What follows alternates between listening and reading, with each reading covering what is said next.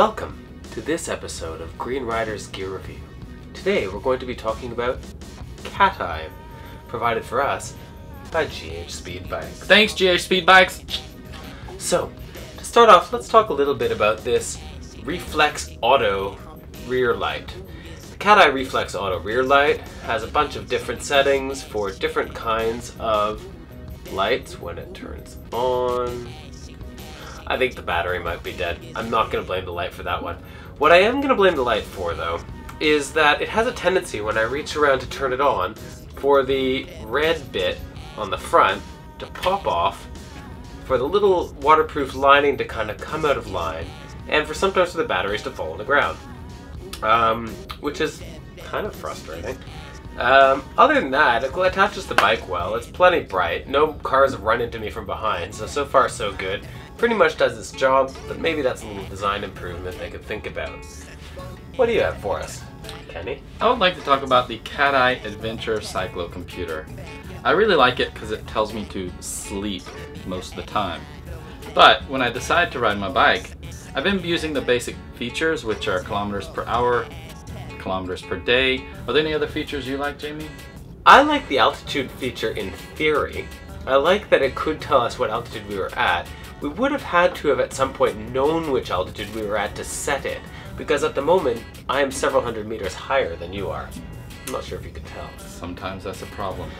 Overall, I like it and I would use it again. I think it's a pretty solid cyclocomputer and I recommend it. Definitely. Interesting.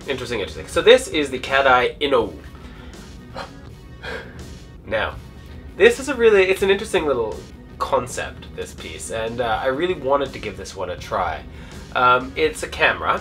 It has both still and video functions. It also has a kick-ass griffin attached to the front, but we're not going to talk about that now.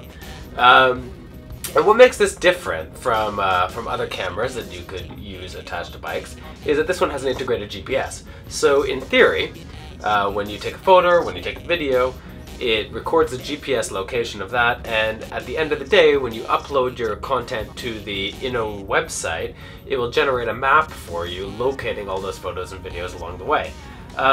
You can set it for a time-lapse sort of function where it takes one image every minute, or there are various intervals you can set, and then at the end of the day you'll have this little slideshow minute by minute of what your day looked like. Two problems with that. One, clicking through a slideshow of every minute of the day biking down the road is not that compelling. Two, the batteries actually are not like an integrated high-capacity rechargeable. It takes two AAA batteries, which we've been using rechargeables for, but we find it lasts about 6 hours. So a lot of our biking days exceed 6 hours. What I was really hoping that this product would do, and I don't think it would be a big leap for it to get there, would be for you to be able to upload the minute-by-minute stills of your day, and for instead of generating a slideshow, for it to generate a time-lapse video.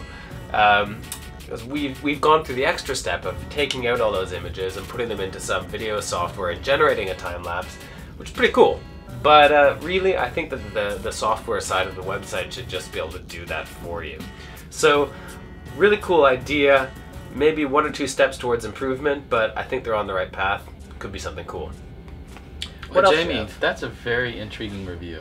I'm glad you're intrigued. I would like to review the CatEye Roll, which is a rechargeable mounted light that you can put on your handlebars, and it's very bright. One of my favorite functions is the strobe, which I tend to like because if I'm in the mood for a disco, sometimes at night we just hang this up in our room and we have Green Rider's Disco. I think it is pretty good if you want oncoming traffic to see you, and I think the bright light is good for finding your way at night. If you find yourself in Indonesia cycling down dark roads that aren't well lit, I really recommend the CatEye Roll. So far, nobody has hit us from the front either, so it's been doing its job. That was an intriguing review, Kenny. Very good. Thanks very much. Thanks, GH Speedbikes. Thanks, CatEye.